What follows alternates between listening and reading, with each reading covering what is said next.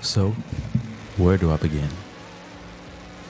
I guess I can start by saying that growing up in Gainesville, Florida, we have a racetrack called the Gainesville Raceway, and thanks to my Uncle Billy, shout out Uncle Billy, he used to take me when I was young to watch these drag racing events, which are actually ran by the National Hot Rod Association. And yearly, we would go to these events. I would watch the dragsters and all these hot rods drag and race down the drag strip. That kind of started my love affair with cars. And thanks to him, I've owned some pretty cool cars throughout the years. First and foremost, my 2015 Mustang GT. I absolutely love this car. I bought it right before my son was born, and unfortunately, I ended up trading it in because I couldn't deal with the putting the car seats into that cramped back seat. Then came my beloved Volkswagen Golf R. I love this car as well, but I was also kind of worried about the reliability of Volkswagen, so I ended up trading it in not long, maybe a year after I had it, to get something a bit more practical, so I ended up getting an SUV. And then lastly, the car that I absolutely love the most, my 2021 Honda Civic Type R limited edition, which is just the yellow one. I love this car dearly, and I actually tried to import it into Portugal when we found out that we were moving to Europe. Well, I will say try to import it into both France and Portugal, with Honda France telling me hell no, and then Honda Portugal, basically I didn't receive any response. So unfortunately I had to sell it, and this is the picture of me pretty much about to cry myself to sleep because I had to sell it this night. Anyway, I digress. So, my love affair with cars. I was actually stoked, super excited when I found out that, one, I would be leaving Cala Serena area and moving south to Lagos in the Algarve, and two, that there was a racetrack literally 24 minutes away from me in Lagos called the International Raceway of Portimão. Well, I believe it's called the Algarve, but I'll put the name right here.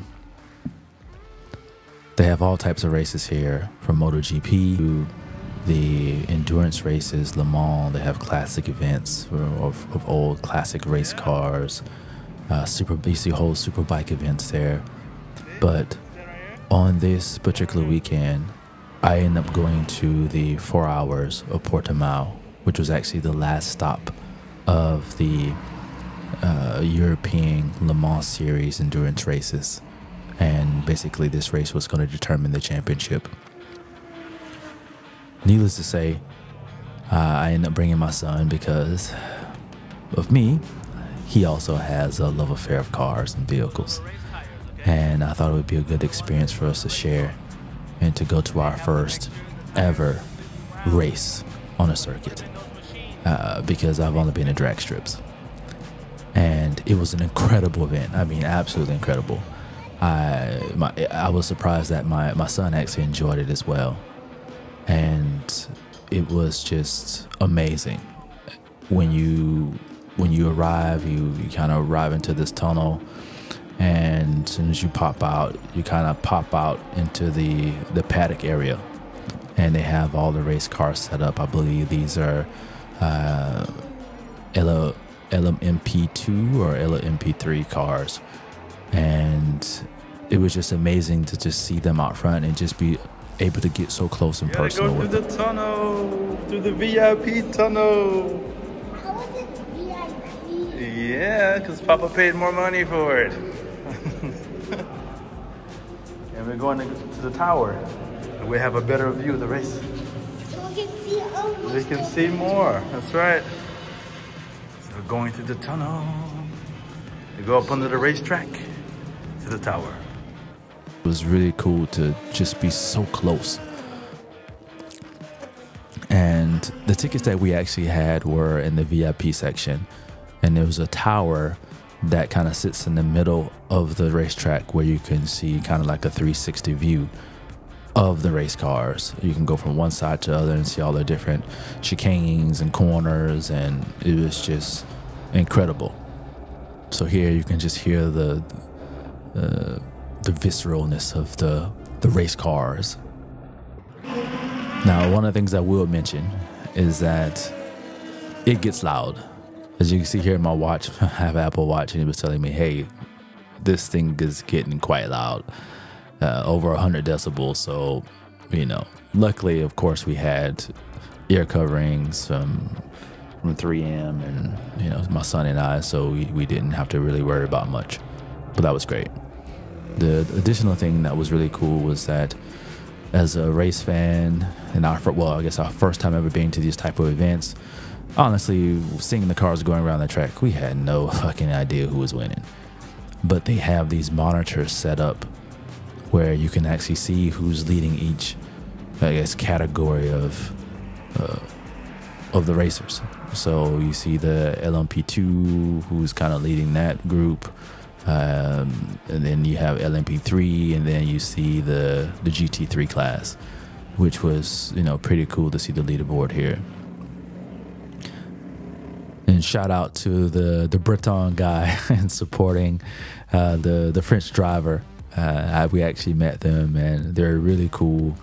And you know, look forward to seeing you guys again next year in the 2025 season. The one thing that I will mention that was a little bit disappointing were the food options. We actually went to a place, they had just a few vendors serving food, and the one main vendor that had either hamburgers or pizza, they actually ran out of pizza. And the fact that such an event wouldn't have tons and tons of food options was quite sad. And then when you're in the tower, the only food options you have besides beer, which, you know, was great, by the way, is to just have snacks. So you get the M&Ms, peanuts, you can get, you know, potato chips, that type of stuff. But they don't sell food, which was a little bit disappointing. And during a 4-hour race, you want some food, you know? So that was one of the things that I was mentioning. That was a bit of disappointment. Well, the only disappointment that we had. And, you know, I guess the good thing is that they don't really check your bags when you're coming into the event. So next time I'll bring some sandwiches and just more snacks so that my son and I can kind of munch on during this 4-hour event. The other cool thing about being in the paddocks and being able to get easy access to the paddocks is that you get these type of experiences.